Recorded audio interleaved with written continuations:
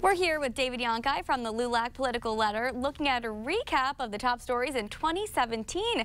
Welcome to the show. Love the tie. Santa Claus is here again. Well, you know what? It's the holiday season, and you don't want to take the tree down, or you don't want to take the decorations down, because Santa might have forgotten your house, or maybe he forgot to bring that gift, or maybe you forgot to get a gift. So we want to keep everything covered, and plus the decorations in here are beautiful. I know. I love it. I love the Christmas season. Well, there's a lot that happened this year. It was a presidential election. Things have settled down. How did things turn out this year? Well, let me tell you this. Basically, when a presidential election happens and a new administration takes over, things tend to quiet down, except that this year that didn't happen because Donald Trump decided that he wanted to burn more bridges than build them.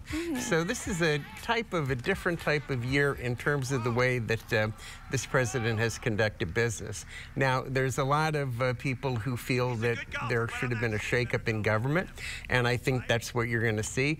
But what's happening is the president, by his constant tweeting, has taken attention away from some of the accomplishments that people might want to give him credit for. This will be a consequential president because despite all the bluster, the administration is making changes to regulations that will affect people for a long period of time.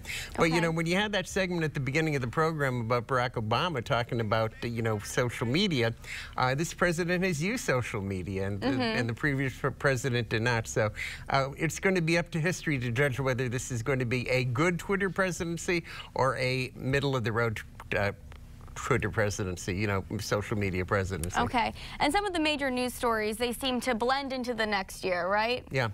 That happens because of social media and also because of all the moving parts of the news stories. I mean, when you're talking about large stories that are have different implications, I mean, you are probably going to be covering reactions to stories of things that happened this year, next year, just because of all the moving parts. Right, definitely. So internationally, what's the top story? North Korea has to be the top story, and that will be another one that will blend into next year.